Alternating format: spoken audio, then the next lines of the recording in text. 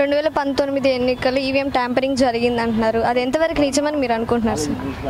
నేను 100కి 100 పాళ్ళు జరగలేదని చెప్తా. జరగడానికి ఛాన్సెస్ లేవు. గవర్నమెంట్ వచ్చినా కూడా బడి పిల్లలకు కానీ విద్యార్థులకు కానీ అది చేస్తాం ఇది చేస్తాము అని అంటున్నారు, కానీ గవర్నమెంట్ స్కూల్స్ గవర్నమెంట్ కాలేజెస్ ఎందుకు ఇంప్రూవ్మెంట్ చేయలేకపోతున్నారు? ఇవన్నీ సెల్ఫ్ ఇంట్రెస్ట్ అమ్మా. న్యాయంగా అయితే కార్పొరేట్ ఇన్స్టిట్యూషన్స్ అన్నిటినీ బ్యాన్ చేయాలి. That's all. మొదటిది.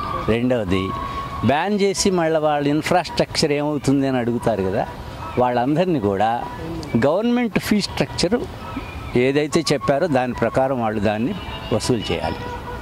This is the second one. అప్పుడు గవర్నమెంట్లో ఉన్నటువంటి టీచింగ్ కానీ అడ్మినిస్ట్రేషన్ కానీ ఎక్సలెంట్ ఉన్నారు, వాళ్ళని పని చేయించాలి అంతే.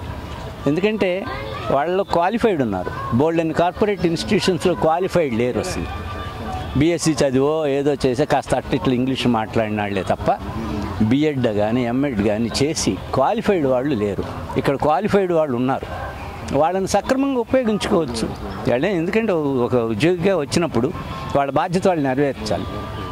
నెరవేర్చేట్లు చేసేటువంటి ప్రభుత్వం కనుక ఉండేట్లయితే గవర్నమెంట్ స్కూల్స్ ఎక్సలెంట్గా ఉంటాయి, కార్పొరేట్ వాళ్ళని తీసిపడేయచ్చు, పేద పిల్లలకి ఉపయోగం జరుగుతుంది. ఎందుకంటే పేద విద్యార్థులకి ఉపయోగం జరగని ఏ దేశం కానీ ఏ రాష్ట్రం కానీ అది పైకి రాలేదు. అమ్మ ఒడి కింద ప్రతి ఒక్క పిల్లవాడికి కూడా 15,000 ఇంటికి వచ్చి మరి ఇస్తాను అని అంటున్నారు. అది ఎంతవరకు అమ్మలోకి వచ్చిద్దని మీరు అనుకుంటున్నారు సార్? అమ్మ ఒక మాట అన్నారు, చేయగలగకపోవడం రాజకీయ నాయకులు చేతుల్లో ఉంటుంది. చేయలేకపోవచ్చు, చేయనువచ్చు. But that depends upon how much he is bent upon it. But అది చేస్తే మాత్రం ఎక్సలెంట్ ఆఫరే. విద్యా వ్యవస్థలో ఎలాంటి మార్పులు తీసుకొస్తే బాగుండిద్ది అని మీరు అనుకుంటున్నారు? విద్యా వ్యవస్థలోనమ్మా బట్టిఫై కొట్టే సిచ్యుయేషన్స్ ఉండకూడదు. ఓకే, ఒక విద్యార్థికి సోషల్ అవేర్నెస్ ఉండాలి.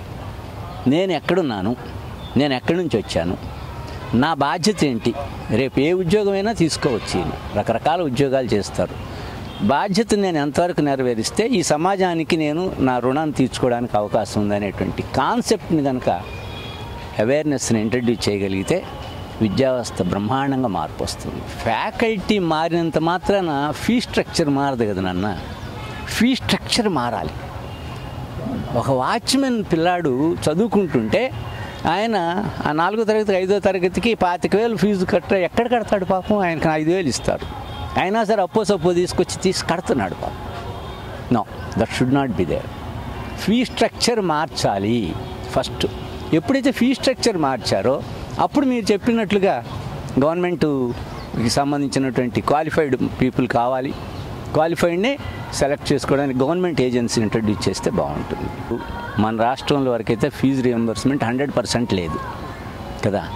యాక్చువల్గా ఇంజనీరింగ్ కాలేజ్ కనుక తీసుకునేట్లయితే పిల్లలకి అమ్మడబడుతున్నారు, వాళ్ళే రాయితీలు ఇచ్చి చేర్చుకుంటున్నారు. లీవెల్ ఆన్ ద ఫీజు రియంబర్స్మెంట్ వాళ్ళే రాయితీలు ఇచ్చి చేర్చుకుంటున్నారు. కాబట్టి ఇక్కడ ఫీజు రియంబర్స్మెంట్ 100% లేని నేపథ్యంలో ఆ ఇష్యూ రాదు నాన్న. విద్యా వ్యవస్థలు అండ్ రిజర్వేషన్స్ మీద మీ opinions? Reservation is a very big concept. చాలా చాలా కష్టమైనటువంటి కాన్సెప్ట్.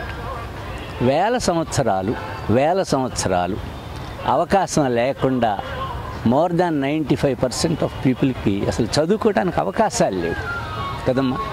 అవకాశం లేని నేపథ్యంలో తర్వాత అవకాశం కల్పించారు కదమ్మా.